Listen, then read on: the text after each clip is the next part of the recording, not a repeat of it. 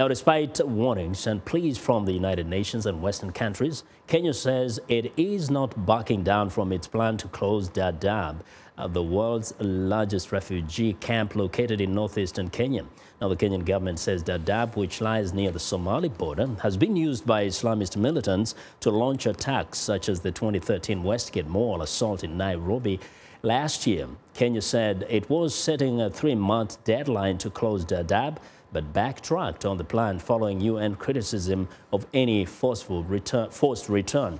Now, Kenyan Deputy Minister William Ruto says his country has spent $7 billion on Dadaab over the past 25 years, but the facility now poses an existential threat to the country and must be closed.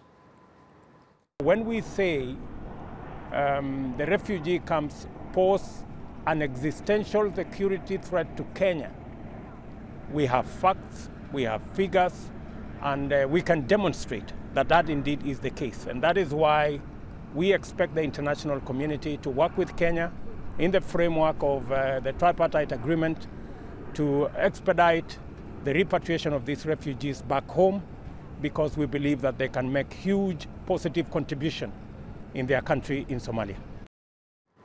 Well, the UN Refugee Agency says Kenya and Somalia signed an agreement in 2013 to repatriate Somali refugees voluntarily. As Somalia has slowly started recovering from war and chaos, the population at Dadaab has declined from 500,000 to about 350,000. Now, for more insight, Mwenda Njoka, Kenya's Interior Ministry spokesman, joins me live via Skype from Nairobi. Welcome, Mwenda. Mwenda, do you hear me? Vincent. Yes. Now, you just returned actually from Istanbul, where you attended this summit on humanitarian aid. Tell us, how did your stance resonate with the discussions at the summit?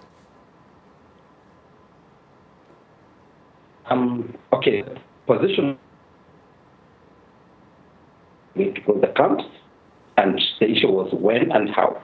So, what the deputy they're trying to say or to explain to the humanitarian in was how we are going to go about it, and what kind of support we expected or we would get from the rest of the world.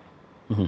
Now, the other question is that we know there's already an agreement actually between Kenya, Somalia, and the UNHCR to repatriate people voluntarily. Why has this become an issue if indeed the plan is there? Okay, what has happened? If you recall, right, the tripartite was signed in November 2013, and it was supposed to last 3 years. And by that 3 years' time, we were supposed to have repatriated most of the refugees in Dadaab and other places. And that, at this point in time, almost like 2.5 years down the line, nothing much has happened in that regard. Because of lack of support, because of many other factors. We are not blaming anybody this, but it hasn't happened. So the government decided in its wisdom to start moving the process forward, to fast track the process, because at the end of the day, nobody wants to be a refugee for a lifetime. Mm-hmm. You know, we're having trouble with the Skype there, Mwenda. We may have to pick it up perhaps from there next week. Thanks a lot for joining us anyway, and we hope to get to hear more from you in the coming days. Well, Mwenda Njoka is Kenya's Interior Ministry spokesman. He joined us live via Skype from Nairobi.